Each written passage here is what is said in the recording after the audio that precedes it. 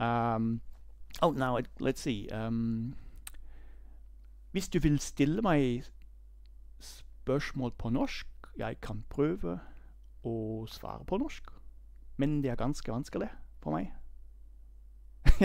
If anybody understood that, yeah, that was me trying to speak Norwegian. Yeah, but again, so back to this newspaper. I'm digressing. That was a newspaper from Sunday, September 27th, and here you can see it shows, if you know him, this is Svein-Tore, the boss of Jubel, the company behind H5P. So he was on the front page, which is pretty cool. And there was an interview. Let's see, how do I change? Oh, here it is.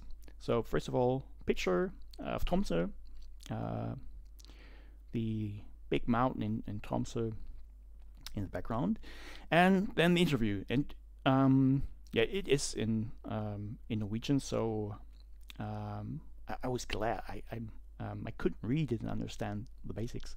And there are two interesting things. So first of all, you can see that here. So H5P now has over 200 million users, which is pretty cool, I think. Didn't know that. That was interesting. And the other interesting bit is hidden here, which says that you know that Jubel, that H5P is completely free, and in some way Jubel has to earn money, and they do that via h5p.com, which is kind of a system built around H5P that you can use. But if you want to use that, you have to pay for hosting and for some extra bonus features that the regular version of H5P doesn't have at the beginning and may get later. And it says here that in August they had 1 million, or was it dollars?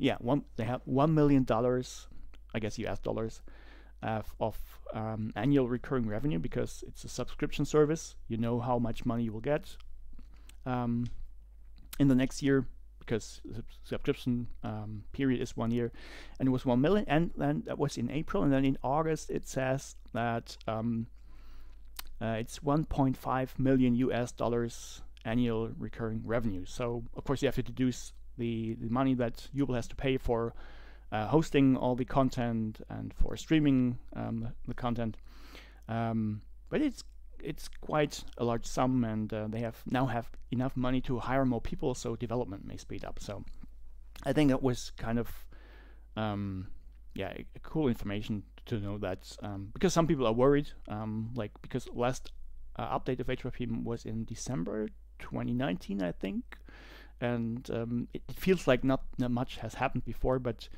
I don't know the date, but it should be this year that there's another update, and yeah, they have done a lot in that time.